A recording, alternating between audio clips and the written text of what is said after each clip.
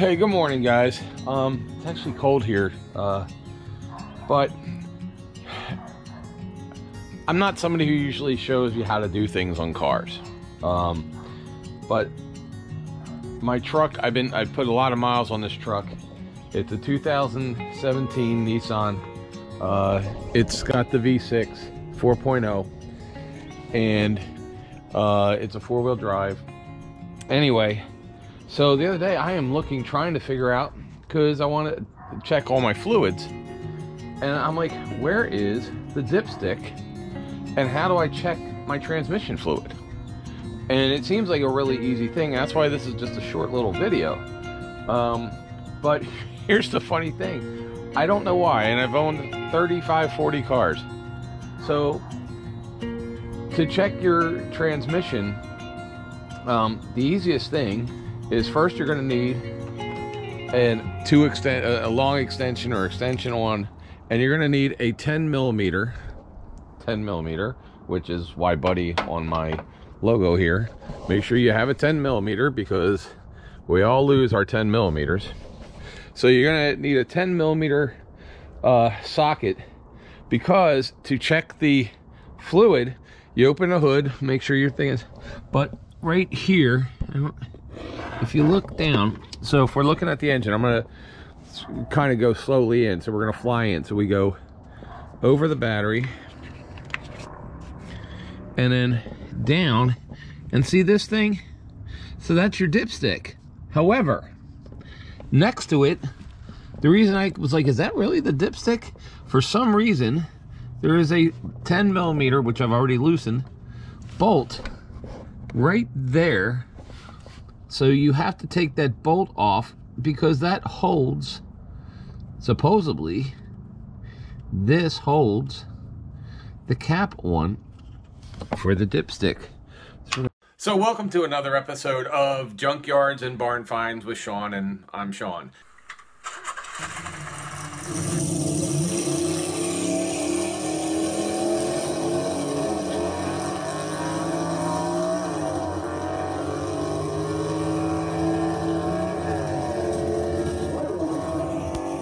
I'm gonna put that right there, and that is your dipstick. Now we're gonna, now that we have that loose, so now you can see that's the dipstick. So for anybody who wants to take it, you really, it's kind of funny, it's not like you can pull off the side of the road if you didn't bring a socket. And so I just want to show that. So then of course we're going to do the standard, start the car, let it warm up for 2 or 3 minutes, and then check our fluids, and then we'll put the fluids in. Now you're going to put the fluid in the same hole right here, so that's where you're going to add your fluids once you pull this out. So you're also going to need a funnel to put that in, and of course, so we've got a little funnel here, or you can use a long one. There's longer funnels and everything else, but you'll need a funnel, and of course you're going to need to get the correct fluid for this, which, to be honest with you, I haven't looked up yet, and I haven't owned a Nissan, so I don't know what the tranny fluid is. But if it's low, then I'll get some transmission fluid today and I'll put it in. However, it took me a while to figure out where the heck the dipstick is and why I couldn't find it. I mean, your oil dipstick is right there, right here, so that's your other fluid right there.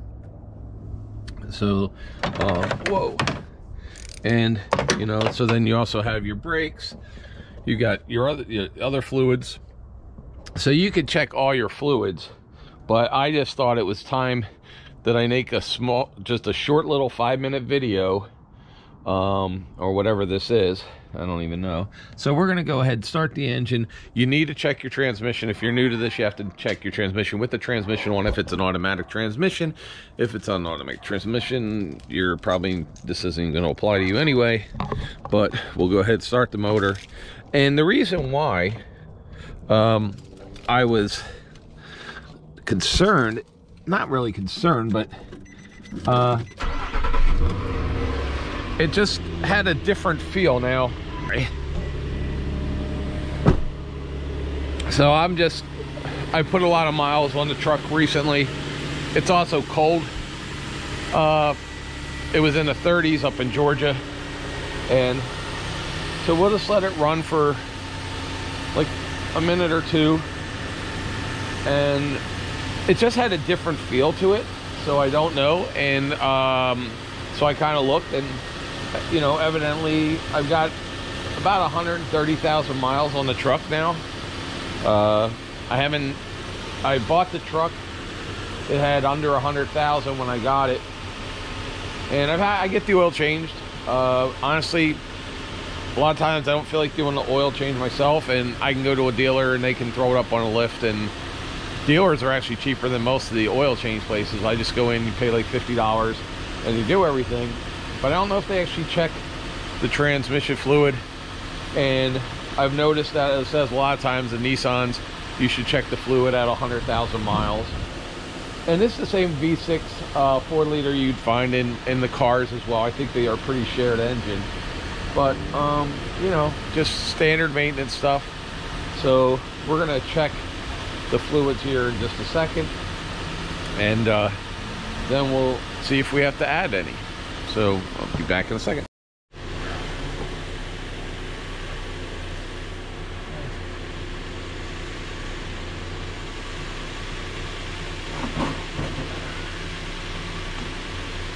So you just need to get a paper towel and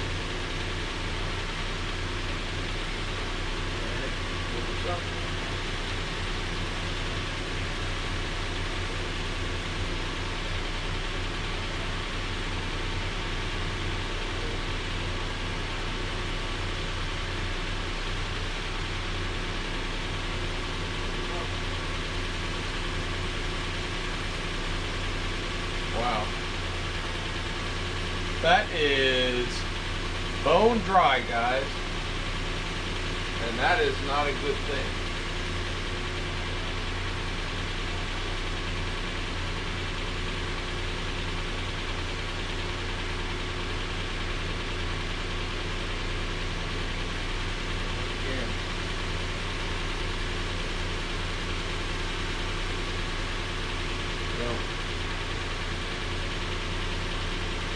Yeah, that's dry, and that is not good. All right, so I'm gonna have to go up to the store. I knew there was something.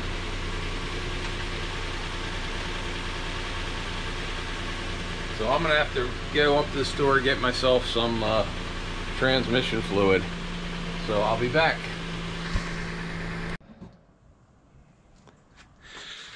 All right, guys, so it's really low. So I went to O'Reilly's, and so I needed, it's called a Nissan, what is it, Nissan Matic 5. And so O'Reilly's has a global multi-vehicle automatic, and on the back here you can see where it says Nissan has all the list of the different makes and models. I don't know if you can see that, but it does say Nissan Matic 5, which is what we need for this. So I got 2 quarts. One, if we don't need 2 quarts, I can put the other quart in the back where I keep oil and stuff, and we can just put that in. Or second, if we need 2 quarts, we have 2 quarts, so I don't have to run up again.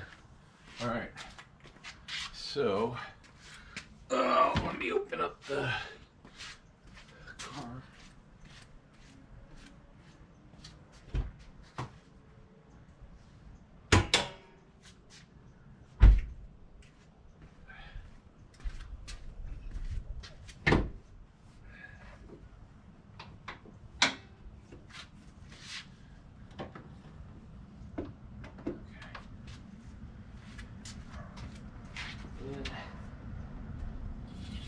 So we're gonna pull this out here, lay that there, and let's get us a funnel. The longer, is there a longer funnel in here?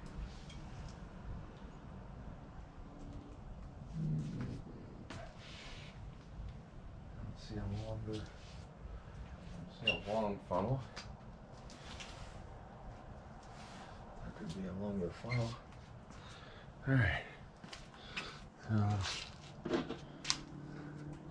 All right, so we got a funnel right here, and put this in the hole if it fits. Nope. So we're gonna go with the smaller funnel because I think it fits better. So I'm gonna stick the funnel right in there, like that, okay?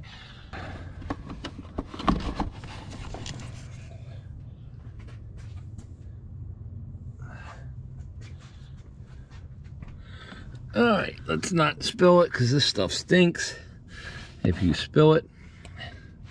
Actually, so I'm gonna put this funnel into that funnel.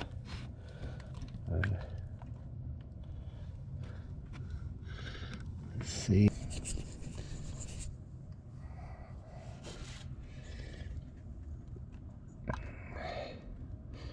This, when you do this, you just have to watch the lower funnel. Make sure you're not over splashing everything onto the ground.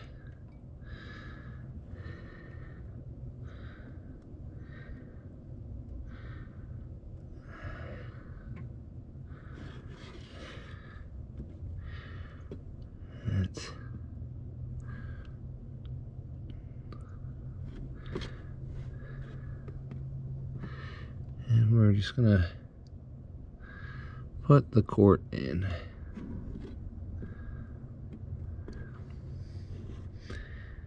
All right.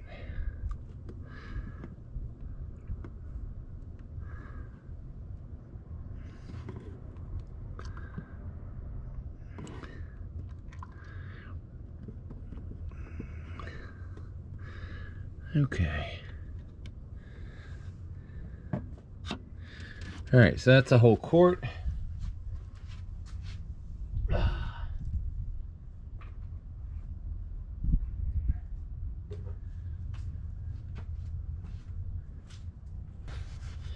right, so now we're gonna take the funnel out. That one is out.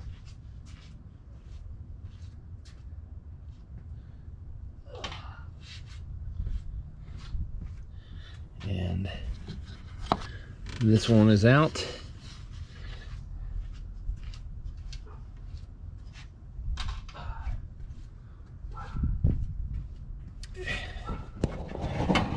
And we're gonna put the dipstick back in. Push it down. Okay. And you can see how this, so you want to make sure when you do put it down that it goes all the way down like that. Now, I'm not going to put the screw in it for the moment because I don't need the screw in it. I don't need the screw in it to start the engine up and you know, make sure that it's and check it again. So we're just gonna go ahead, grab my keys, and we'll start it, let it run for a minute or two. One of the things you want to do when you start it is I want to look underneath. So the nice thing is we don't see any drips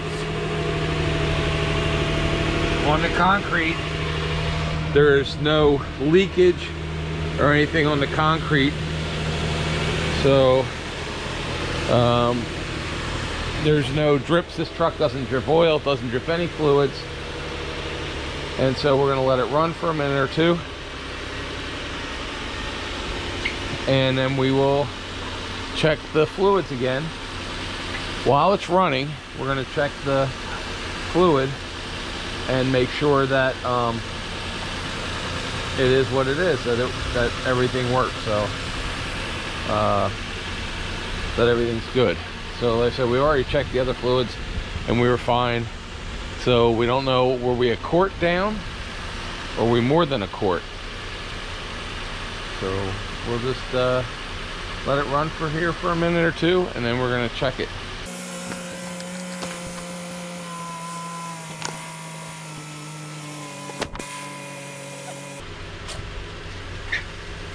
So I'm letting it run a little bit because it's only about 50 degrees out today, which is actually very cold for Florida. But it's not as cold as the rest of the country right now. So I'm letting it run for a minute or two. We're gonna pull the dipstick out, check where it is.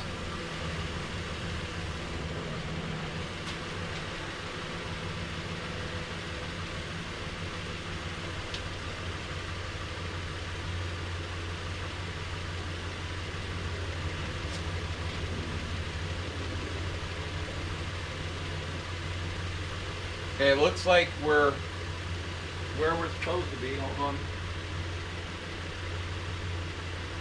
I always pull it out, clean it, then put it back, and then check again. Just to double check.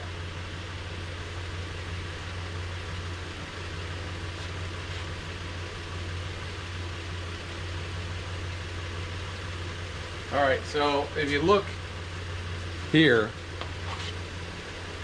you can kind of see now that we have fluid all the way up.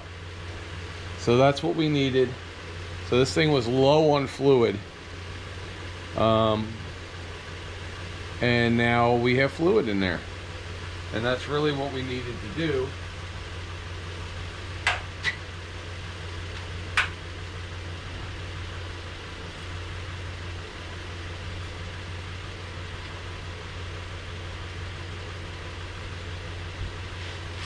Now, whenever I put transmission fluid into a car, especially if I knew it was running a certain way, which this was running, it felt like a little different. You can, like this one here, it kind of felt like it was in four-wheel drive. I didn't have the tire pull, so when you're in a truck and you know if you're in four-wheel drive on concrete, you'll feel the tires skip a little bit. But it kind of felt like it was in four-wheel drive because it was making a louder noise than normal. And I didn't change the tires. Like if you've ever been in a truck that has really big tires, you'll hear the wah wah wah wah wah. So for some reason it started making a wah wah wah, and I've literally put 15,000 miles on this probably in the last 2 months. And I just put 700 miles on it over the weekend going up to Georgia and coming back. So I knew it didn't sound correct to me.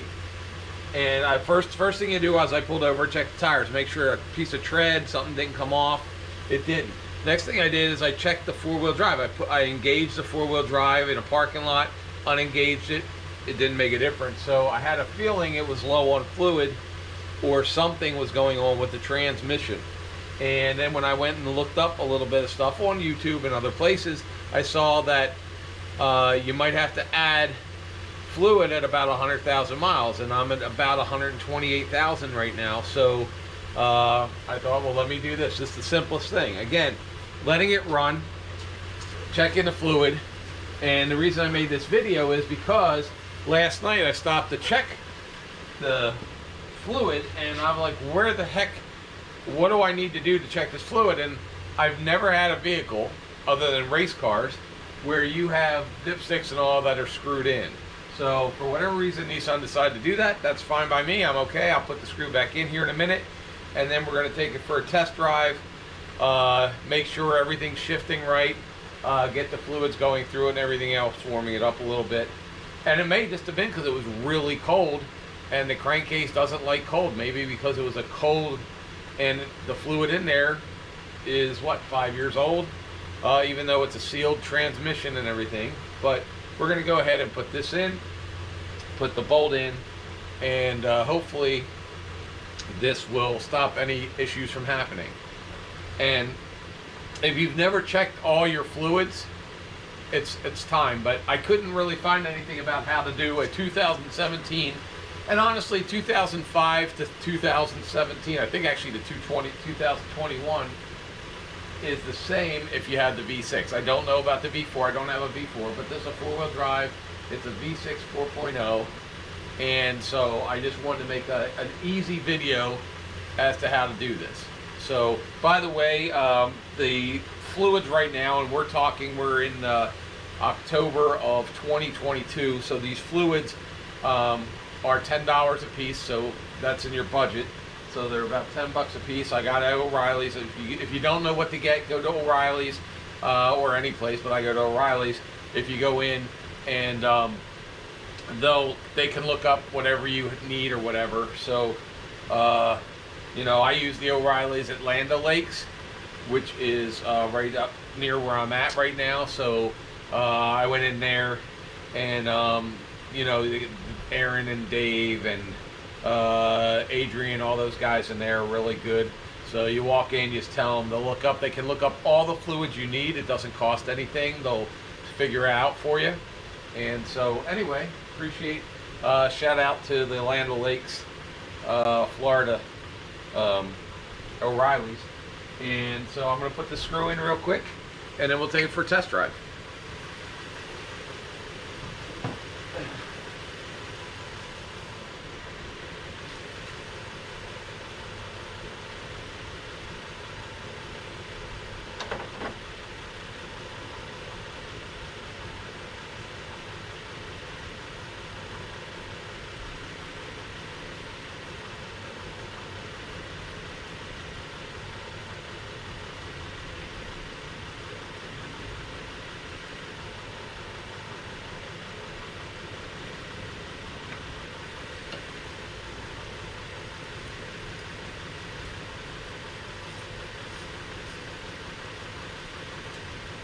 Oh, and you don't have to kill the screw to tighten it down. When you tighten the screw down, you just snug it. It just has to be snug, you know. So anyway, so yeah, and while you're doing this, you probably want to pick up some windshield wipers if you need them. One thing I always do, when I buy wipers, and now wipers run anywhere from 10 bucks a piece to 50 bucks a piece for some cars. But I always keep the old ones, stick them in a little bag, stick them under the back seat, or if you have a vehicle, stick them in the trunk if you have a trunk, because you never know if you're driving in the rain sometime and all of a sudden, and I've had it happen in my life, you may have happened, all of a sudden one of the windshield wipers breaks or rips or tears or just flies off. You have a spare set, even if they're not great, you have something to put on so you don't got that metal bar scraped in the windshield. So little tip there. So anyway, you're gonna see the truck. I bought some stuff, or I got some stuff for my birthday, some cool stuff that we're gonna put on. We're gonna put a brush guard on it. We're gonna put some lights on it and stuff. So stay tuned for those, and we're gonna go take this for a test drive.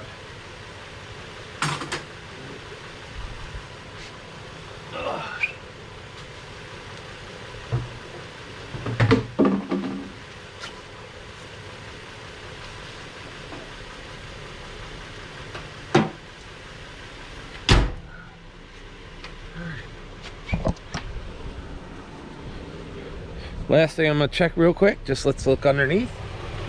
I don't see any drips. And you will know if you guys know, but if this is somebody who's not into cars and you're just watching this because you're trying to figure out how to do this for your first time, you always want to look and see if there's dripping beforehand and then dripping after. And then if you end up spilling some, know that it will drip. You also might want to be attuned to any smells, burning smells, that kind of stuff. But if you've spilled some, you also need to recognize that you also spilled some. Let's close the garage door here.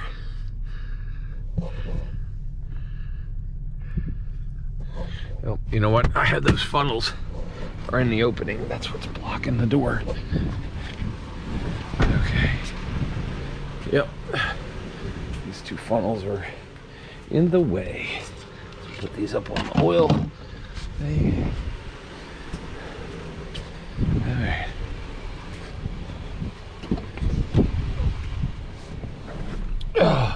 I always try to keep a 10mm wrench and socket in my truck.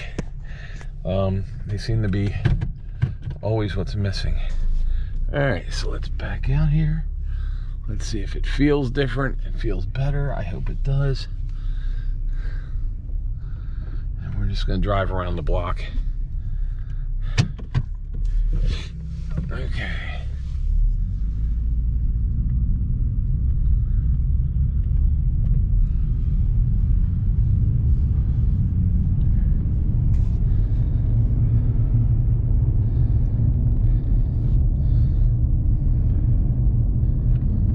So, yep. Yeah. So now it feels the way it did. It feels regular. Whatever regular would be, you know, for you. And it sounds regular now. So one of the things, like I said, you can kind of feel it in the seat of your pants when you're low, when the tranny's not doing exactly what it should be. And sometimes you can hear it. I just could feel it. It just felt not grinding, but it just felt not as responsive, I guess. I don't know. It sounded a little loud, but it's an easy thing to check, and it should have been a lot easier. Anyway, there you go. April, should they subscribe to this channel even if they don't like cars today for this one? Probably just for this one.